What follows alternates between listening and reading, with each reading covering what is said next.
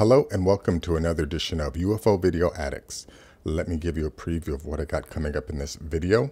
The first is a triangle UFO that was taken in, I think this is in, May of 2021.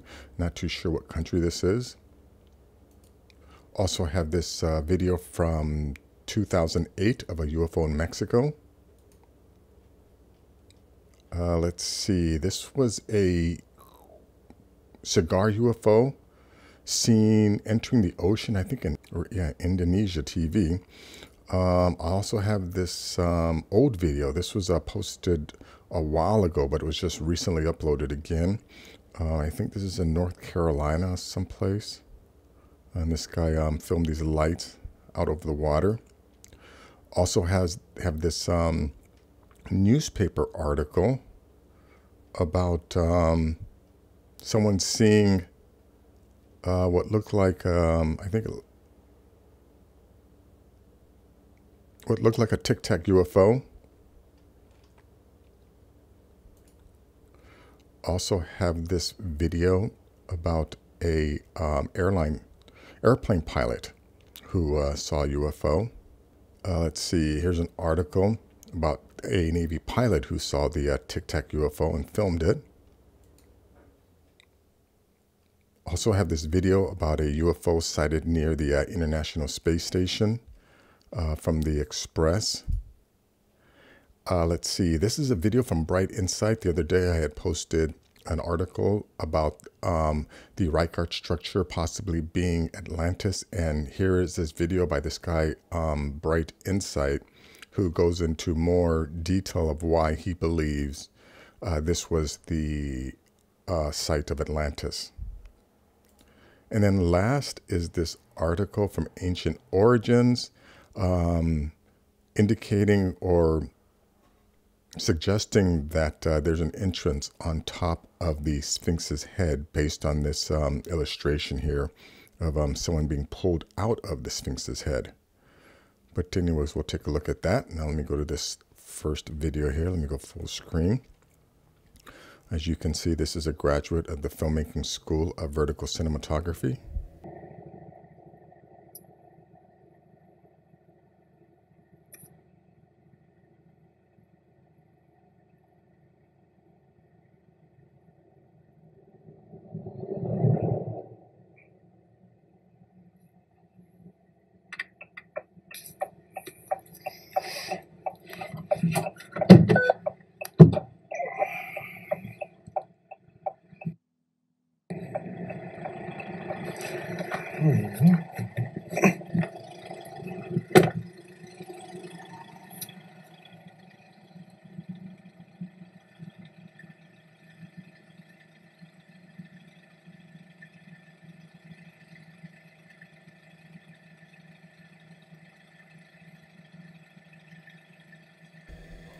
Yeah, that's definitely one object there, but I have no idea what it is. Let me go to the next video. Let's see, UFO filmed in 2008, hovering in Mexico.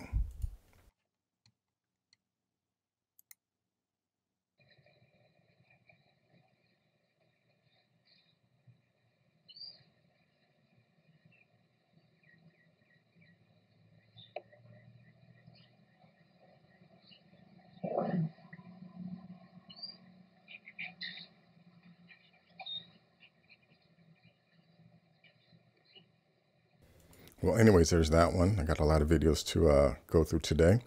Well, let's see. This one here is out of India, and I think this was just posted. Yeah, May 23rd, yesterday. So let's see. Let's check this out here. Di perairan sekitar Pantai Banongan, Kecamatan Jangkar, Situbondo, direkam oleh salah seorang warga. Dalam video ini, benda berbentuk lonjong hitam terekam meluncur cepat ke bawah dari atas langit. Sebelum sampai di air laut, benda misterius itu terlihat seperti mengeluarkan asap hitam. Saat jatuh ke laut, tidak terlihat adanya dentuman maupun percikan air laut yang besar. Rekaman video ini pun akhirnya viral. Okay, so they're just going to keep repeating that over and over again. But, you know, again, how many UFOs or how many videos do you have to see of UFOs coming in and out of the oceans before you come to the realization that that's probably where they live. And that's probably the reason why our military runs into them, the Russian military runs into them, and we've been literally seeing them for thousands of years because we are not alone on the planet. Let's see, here's another one of some UFOs over the ocean. Again, I'm pretty sure this was, I've posted this before, but check this out. The sky at all. And then all of a sudden, bam, what is that? Anybody tell me what that is? Yeah, I don't know what happened there. The video just stopped. Anyways, yeah, that's that. I'll leave a link in the description, but I'm not too sure if it's going to work still. Let's see. Yeah, now here is an article. I think this is... I don't remember what date this was, but this says intelligent life forms from other worlds apparently have taken a hands-off attitude towards friction among Earthmen until they threaten to destroy themselves or other civilizations in the universe. This theory was advanced last night by a design engineer, Daniel W. Fry, and he should know. He took a joyride in a flying saucer, he said, at White Sands Proving Grounds, New Mexico, July 4th, 1950. Fry said, however, that the people from outer space are interested in significant developments on Earth and have appeared after the A-bomb and H-bomb testing and now the Sputnik launchings. Fry, who spoke last night at a meeting of Sacramento Unidentified Flying Objects Club, noted there have been upsurges of UFO sightings after each of these events. There are many people who could not accept the knowledge of intelligent beings from other worlds, he said, yet they would have to accept it if they were told the truth, and every psychiatrist knows what would happen to them. Fry said, we will never catch up with the Russians in rocketry. Well, it's nothing. Let's see, here he describes the craft. The polished metal surface caused a tingling in his fingertips when he touched it, and he was warned, better not touch the hull, pal, it's still hot. Fry said the voice later explained that the force field of the hull would have caused overproduction of antibodies, which would have eventually killed him by congesting the liver. Let's see. Yeah, but he goes on and describes what the craft looked like. And the reason why they're waiting to make contact, but trust me, it's happening real soon. It's happening real soon. Anyways, let me go on to this. This video here. Pilot Shannon Davis describes a craft in 1980 with a tapered point with at the back a spinning ring. That looks an awful lot like what was retrieved at Kecksburg 1965. Sir Chester saw the same in 1931. One of his more recent cases involves a young pilot from Novato, California. Shannon Davis is a flight instructor who has logged over 3,000 hours in the air, 600 of those at night.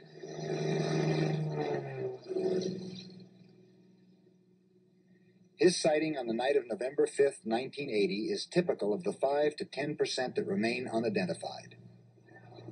I noticed a light off of my left wing at about the 7 o'clock position of the airplane. And because I was in radar contact with Oakland Center, because of the IFR flight, I asked them how close that aircraft was from us, and they said that they didn't show anything on radar out there. Then I noticed that it pulled up alongside my left wing. It was a bullet shape, rounded at the front, that widened out and tapered to a point at the end. But one of the things I really wondered about it is around the main body, the center, but just past the nose, there was a ring spinning around it. And it did a couple of things simultaneously. What happened is the pulsation quickened up on the nodes, and the whole thing went to a very bright color. At the same time, the ring seemed to spin faster until that whole ring disappeared, and within a matter of seconds, the brightness of the object appeared to be just like a glowing bright fireball. And I kind of jumped because at first I guess I was thinking of some kind of missile that was detonating, and the thing took off forward, and it shot out to forward of the nose, I estimate about 2 or 3 miles ahead of the aircraft, and it made an instantaneous 90-degree right-angle turn, and it went vertical until it went up out of sight. And I sat there looking at it, and I didn't know what to think. 5 minutes later, Shannon saw the object again, and it repeated the same pattern. Only this time, 2 pilots flying in the opposite direction also saw the UFO.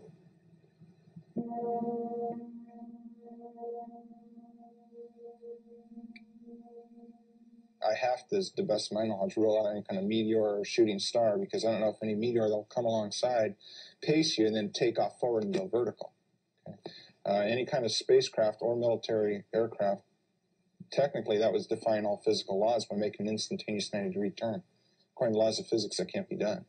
And, you know, I watched it do it twice. It was a perfect shape. It was shaped sort of more like a pearl with a tail.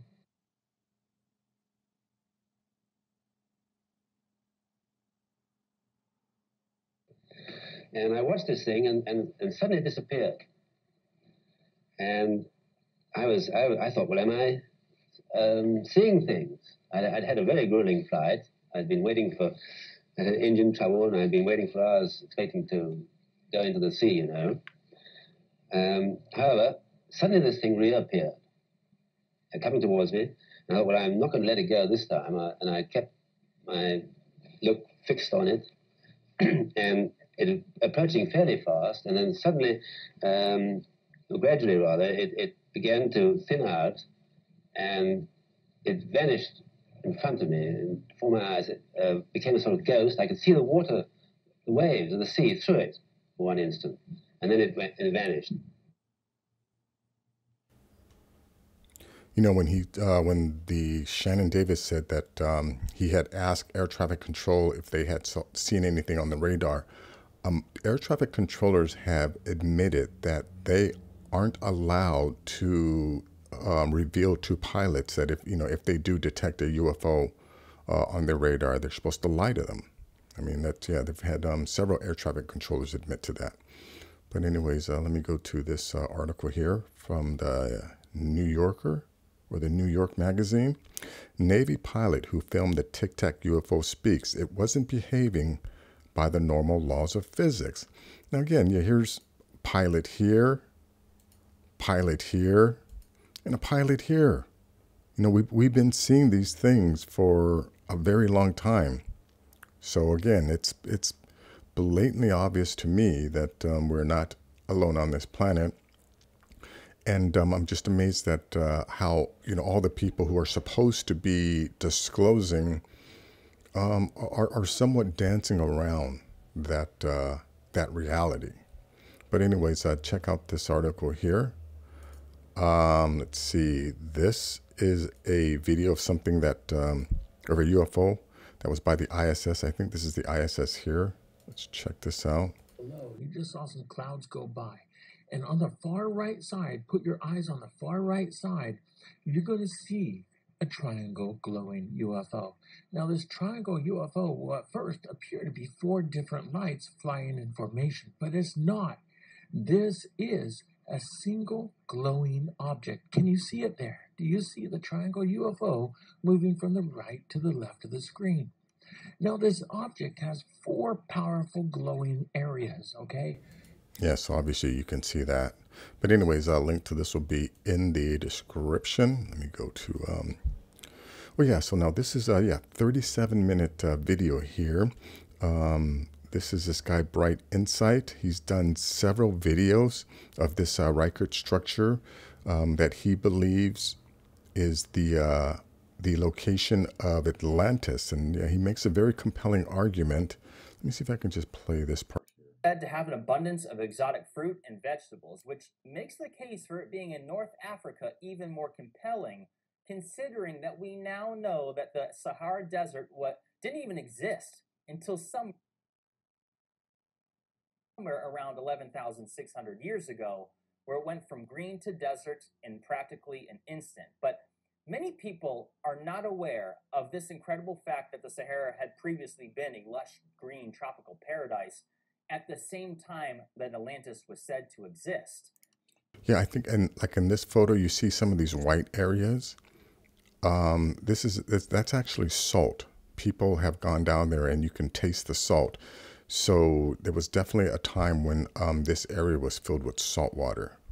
But anyways, yeah, it's a 37-minute video. It's kind of long, but definitely interesting. And like I said, he makes a very compelling argument to prove that this was the location of Atlantis. Now let's see this last article here. The big Egyptian things cover-up, hidden chambers, an excavated mound, and endless denial.